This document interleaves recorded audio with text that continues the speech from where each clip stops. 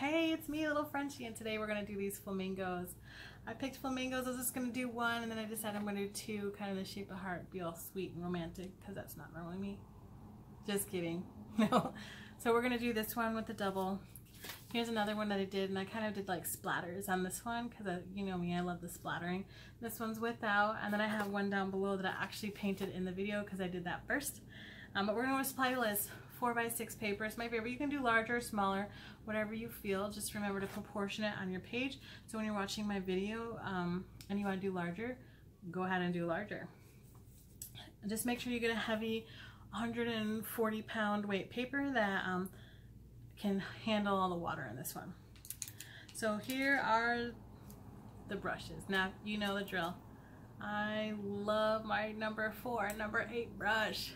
My rounded brushes are my favorite. I have 2 of these. They're the ones I always suggest people get. So a 0. Oh, this is my 0. This is my 4, and this is my 8.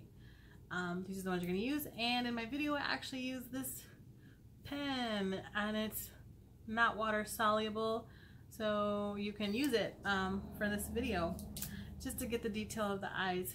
So get the around the eyes and then the actual pupil colors. I just want to say use what you have, and I'll tell you what I'm using exactly, but use what's ever in your palette and try to get what's most closest to it. These are the colors I use. If you don't have it, that's okay. Use what you have and just try to find your voice and express yourself when you go through this painting. Main color, Quinacridone Red, and this is by Daniel Smith, one of my favorites. It's just in a pack, and I've really loved it. Cool, oops, cool red. All right, the next color that we use is a cadmium yellow hue, and I use a Winsor & Newton, and this is the color that we use. It's going to be in my supply list in my description. A very yellow, like a bright yellow, and so very lemony is how I would describe it. The background, we're doing a sap green. Now you can create sap green. You would use this yellow with a phthalo blue, and you're just gonna have to mix until you get that sap green, but that's how you do it. This phthalo blue is like a turquoise blue.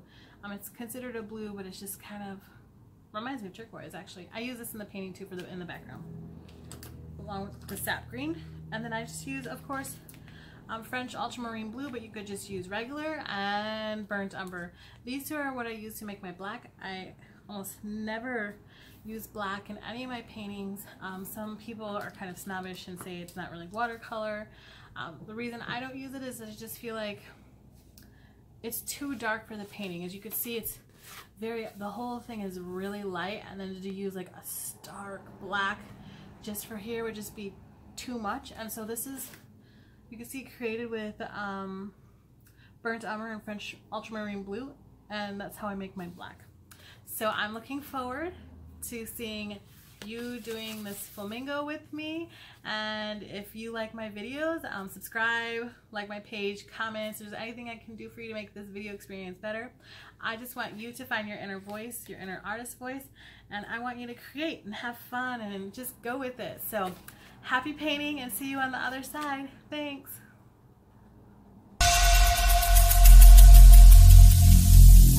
Every single day I'm gonna make something great.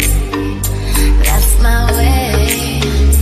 Every single day I'm gonna make something great. That's my way.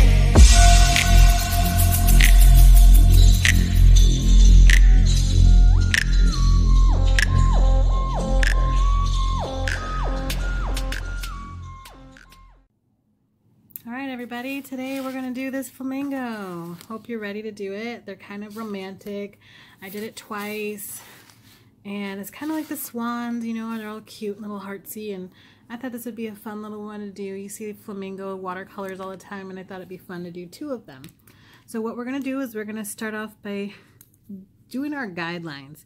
And what we're doing is we're going to just make kind of like a hump on each side. And this, I might be kind of wobbly because my arm is working around the camera. and so I'm like got my whole arm curved around it, so please forgive me. We're gonna go up and we're gonna kind of, they're known for their very sort of curved necks. We're gonna kind of come down, and then I'm gonna do the other side before we do. Now I'm gonna go in and start, just kind of did like a heart shape, just basic, and you can be more precise if you'd like or not, but I'm just gonna, and I'm doing my lines a lot darker than I normally do. This is so the camera can pick it up and you can see what I'm doing. Usually, as you see when I'm doing it, you can't really see my lines too much, but I'm doing it darker so as a viewer you can see it. So I'm gonna come down here kind of towards the center. I'm gonna make the neck smaller as I go up. And as I start the curve, that's when they start to get their round head. And then they got this long beak that kind of curves under. And I'm going to do the same for this one.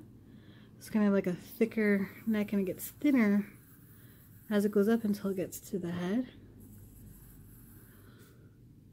And then we have another. I don't like this one, so I'm going to just erase it just a tiny bit. You can see we all kind of, I don't do this beforehand, so you could kind of see how to do it. Now we're going to add in the beak. So their beaks kind of go up, and around their eye is the white. It comes back down. Do a circle for the eye, and I'm going to do the same on this side. And then have it come back down, another circle for the eye. And then they've got like this black sort of tip on the end of their beaks. And they've kind of got this dark line that goes up, and then a nostril, same on this one. Now you can get yours more exact if you like, but just have fun with it and just practice your shapes. As you can see, drew it in. Now here comes the fun part. I'm going to take my number 8 round brush, and today I'm going to use Sap Green, just because I think Sap Green looks lovely with a salmon sort of color. So I don't know if you can, it's kind of hard to see, but I'm taking my Sap Green and I'm going to water it down pretty heavily, and I'm just going to go in and do the background. Now Sap Green isn't a very highly pigmented color, so when you put it in, it's not going to be real strong, and that's kind of what I want in this background, as I don't want it to be so strong, just because I really want the flamingos to be the thing that stands out in this portrait. Now green and having like the pinkish orangish salmon color are kind of good contrasting colors together, and that's why I like to do this Sap Green, because it's not like a real green, it's more of a, not quite a primary green. And so it kind of matches with that whole color of salmon. I'm just going to go in and get the background and then pick up more water. And if you ever feel like you get too much color on your brush, too much pigment or anything, you can always just grab in more water and push it around. And then that way it's not so heavy. So like, see how it's kind of heavy? You just go in and you add more water and push it around so you don't feel like if it's too heavy. We're just gonna go in. Now I've got this wet, and here's the little thing that I want to do. I want my background to not just be straight up green. And so what I'm gonna do is take Phthalo Blue with my number 4 brush and get it wet. Now Phthalo is that really strong blue teal color, and you have to water it down really well, otherwise it's super strong. And while it's wet, I'm gonna put Phthalo Blue dots kind of all around, just because that's also not quite a primary color, and I think it looks good with the salmon and the Sap Green. And so I'm just gonna put it in here and there, just because I like how it spreads when it's the color's still wet. So I'm gonna, you can see as it spreads out pretty nicely when it's still wet.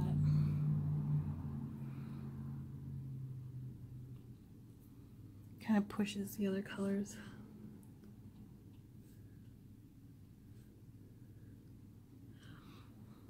Now I'm gonna go in and go do the other side. So the reason I did the colors right then and there is because it's drying fast on me, and it might just be the weather. It's kind of been really warm where I live, which is not typical of this area. Usually it's more mild, but when you have that type of weather, when you're painting, it makes it dry up faster. So I'm just gonna do the background over here. I don't know, I got some little fun facts about flamingos for you, so you're not bored as we're painting in this background. The reason flamingos get their color is from what they eat, and it's the same thing that's in carrots. So they like to eat shrimp and plankton. They're omnivores, so they eat plants and meat. And they live to be about between 30 and 50 years old. You notice that a lot of birds tend to have longer lifespans. It's kind of interesting. I have a friend who has a, oops, that's too dark. I'm just gonna go in here and, there you go. Just kind of dabbed it with my paper towel. See, the Phthalo has that thing where it's like very strong. I like how it spreads out.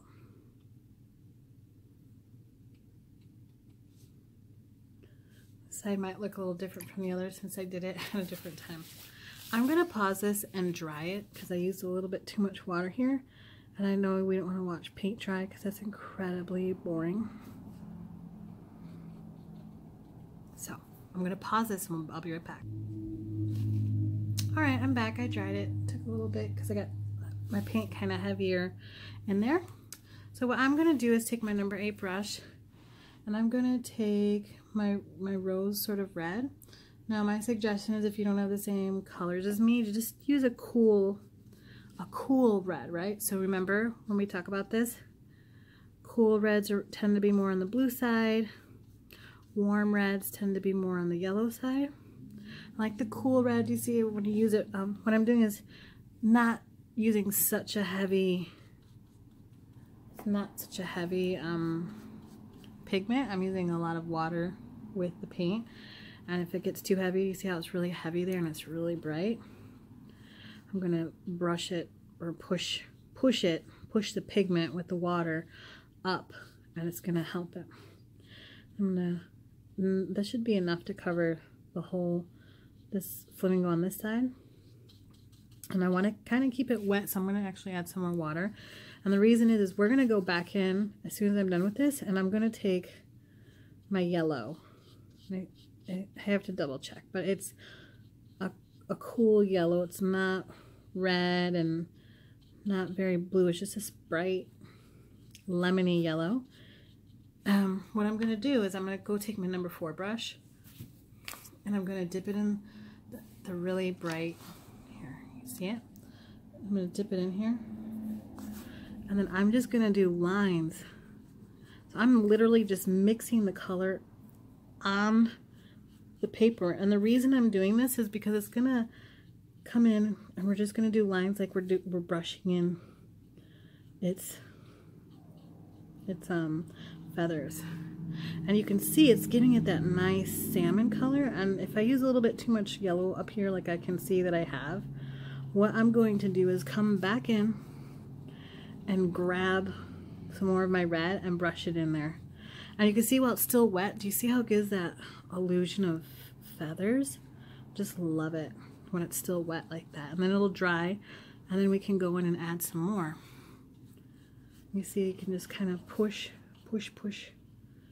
the color. Now, seeing this, I hate the lines. And usually I'm very handed with my lines, but please do that when you're doing your painting, unless you like that effect. And you can actually, when you're done, go in with a marker, not a marker, but a pen. So there's also good pens, permanent pens, and what they are, they're pigment based ink based instead of water based, so you can do watercolor with them. Now I'm gonna have a purple, but if you don't have a purple, mix it with your red and like a French ultramarine blue. And I'm gonna go in and just take a little bit of my purple and just go right around the edges here. Not too high up, but just enough. Give it some shadowing. And just add a little bit in here, and the same down here. So I'm just gonna add just a little bit. And you see I'm doing my lines, I'm kind of curving them like they're feathers. Now you don't, my style of painting is, I probably don't do quite the detail some people do when they do their paintings, and that's okay. Now I'm going to take some more of my red, my like rosy red, and add it up here because I felt like it's too yellow. And I'm just going to layer it up here, kind of push it.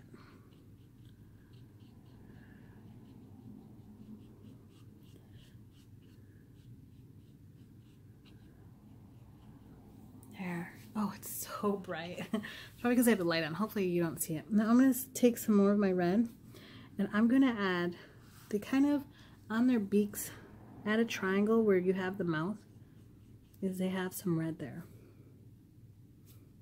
Kind of the same color as their, and it goes on both sides. And it has another one that kind of comes up over here where the nostril is. Now while we're at it, I'm just going to do the other side, or the other flamingo. And then what I'm going to do, is I'm going to add some of my lemon yellow in there. So we were talking earlier about flamingos living to be 30 to 50 years old. So I don't know if you know this, but flamingos actually prefer to stand on one foot. It's quite interesting. Also, when I grew up, we had this like little pond right off of Lake Michigan, and there are flamingos there. And my dad told me about the flamingos too, and I can't remember if I saw them or if they were there or not. Somebody imported them. A little town in Wisconsin. I'm also dabbing in yellow for the eye because I want it to dry later on and just make it easier to dry. So now I'm going to go to the other flamingo and kind of do what I did before. I'm going to take my bigger brush because it's easier to spread it out. And we're going to do the same thing on the other side. Oh, this is going to be funny because I'm going to wrap my hand around, so hopefully it's not too funny. I don't know if you know this about flamingos, but they usually only weigh between 5 and 6 pounds. It's kind of interesting since they're such large. They look large. It's all that fluff. I think that's my problem too. I'm just fluffy. I don't weigh a lot. I'm just fluffy. Alright, we're going to go in and wrap it around. Kind of like we did before. It's okay if you don't stay within the lines. It's your art. You're just learning how to use the colors.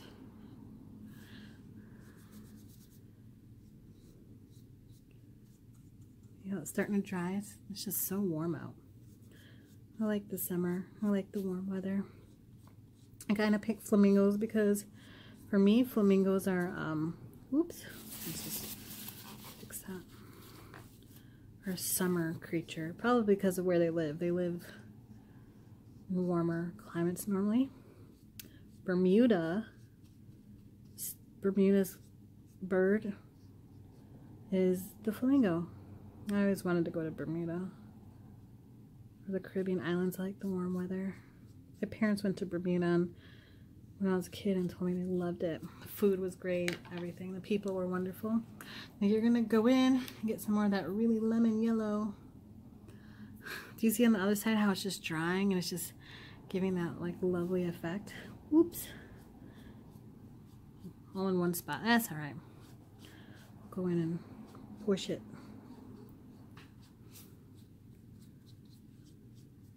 I'll put some red in there a little bit lighter.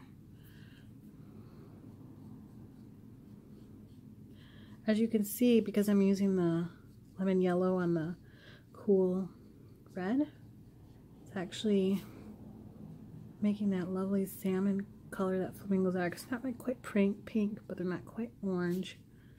I'm going to put some on here since it's already dry. And when you do that, you can see you can get some more detail in there. And it's just like the light reflecting off their colors, and we'll go back in and maybe add some more pink. As you can see, adding lines. And I love just the way it spreads when I put it on top wet on wet like that. You can see it. And it's like not completely wet, but partially wet. I'm going to go in and get my purple. Just add it just for like the shadowing. So, oops, got more water than actual purple. I always worry that I'm going to use too much. That's going to be too heavy. I'm going to add it on this side, a little on this side, and then this side too. I'm going to wrap it up.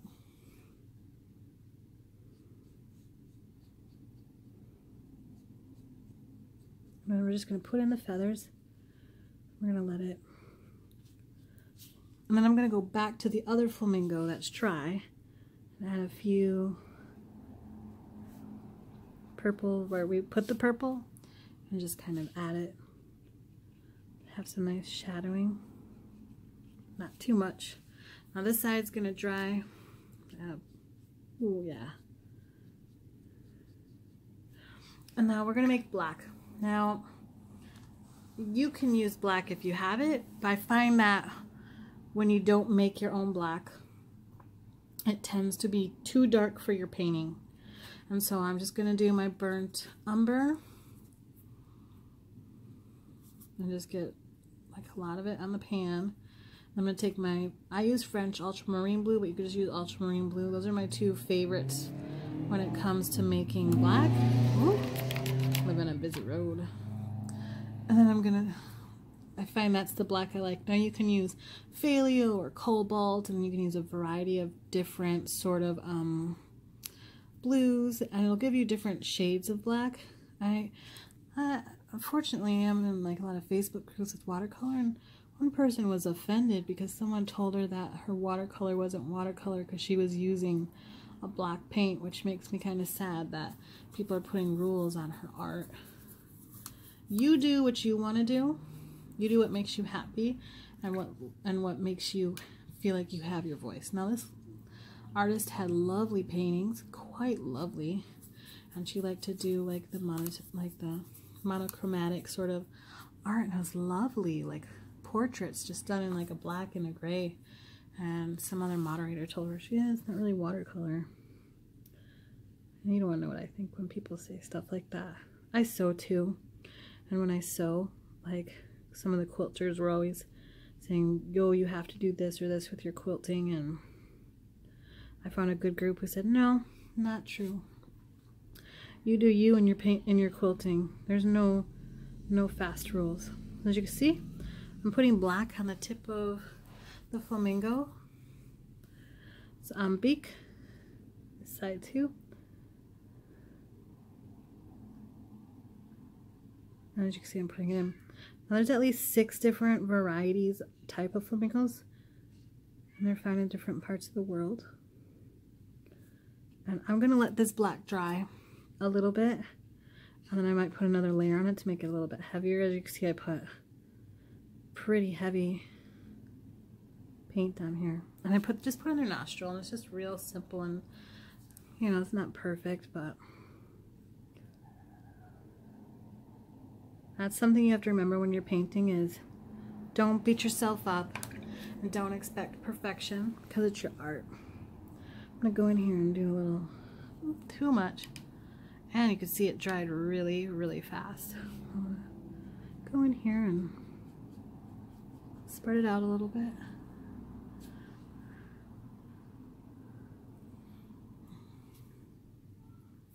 Now, if you like this painting but you don't like the look of both flamingos, you can just do one and have it go vertical if you like. that would work too if you don't like the double flamingos, or you're struggling with, I know some people kind of struggle with, ooh, it's too much paint, I don't know, I accidentally use too much.